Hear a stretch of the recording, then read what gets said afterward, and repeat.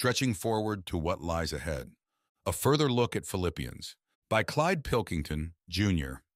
Brethren, not as yet am I reckoning myself to have grasped, yet one thing forgetting indeed, those things which are behind, yet stretching out to those in front, toward the goal am I pursuing for the prize of God's calling above in Christ Jesus. Philippians 3:13-14, CV. Brethren, I do not imagine that I have yet laid hold of it, but this one thing I do, forgetting everything which is past and stretching forward to what lies in front of me, with my eyes fixed on the goal, I push on to secure the prize of God's heavenward call in Christ Jesus. W.T.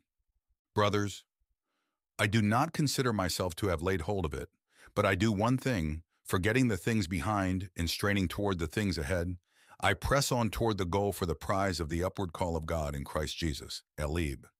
Philippians is such a wonderful treasure, especially once we see its place in the divine revelation.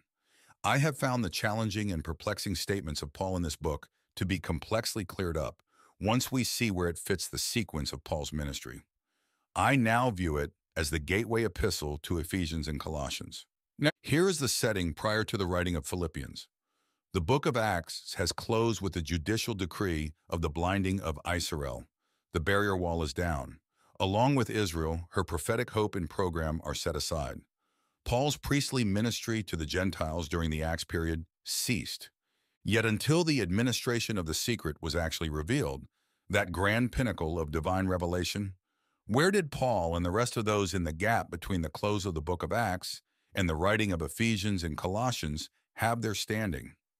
At the close of the book of Acts, the slate of revelation was cleared, as it were, and it was not until Paul wrote the book of Philippians that we gain a perspective on the enormous gap that existed between the hope of Israel and the pre-expectation of the current secret administration, a calling that predates the very disruption of the cosmos.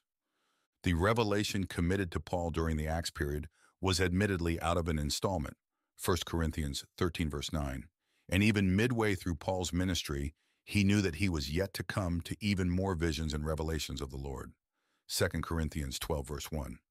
For he had heard ineffable declarations which were not allowed a man to speak during that time, 2 Corinthians 12 verse 4. Yet he clearly knew that whenever maturity may be coming, that which is out of an installment shall be discarded, 1 Corinthians 13 verse 10. In Philippians, Paul reveals his complete forfeiture of all Israel's things, circumcision, the law, etc., deeming them refuse, Philippians 3:4-8 CV.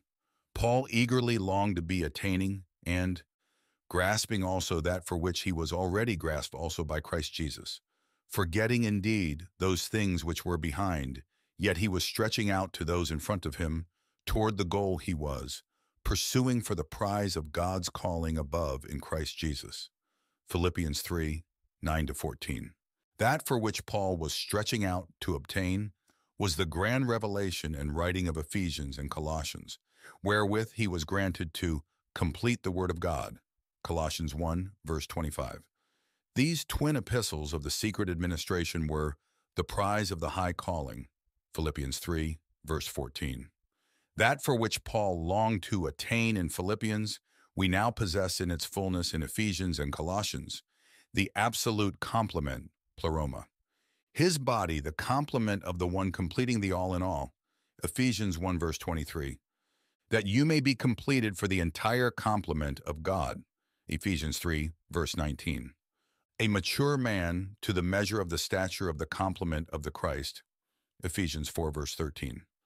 To have an administration of the complement of the eras, to head up all in the Christ, both that in the heavens and that on the earth. Ephesians 1 verse 10. For in him the entire complement delights to dwell. Colossians 1 verse 19. For his body, which is the ecclesia of which I became a dispenser, in accord with the administration of God, which is granted to me for you, to complete the word of God. Colossians 1 verse 25.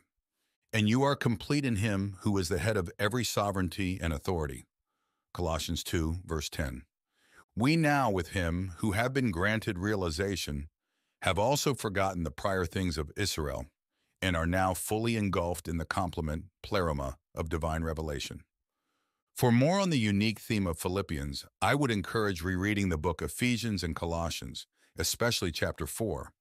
Philippians, Paul's pivotal letter pressing toward the mystery. I would also encourage the reading of the compilation book, The Pleroma, Paul's Lost Teaching, the complement of Christ of God and of the ages.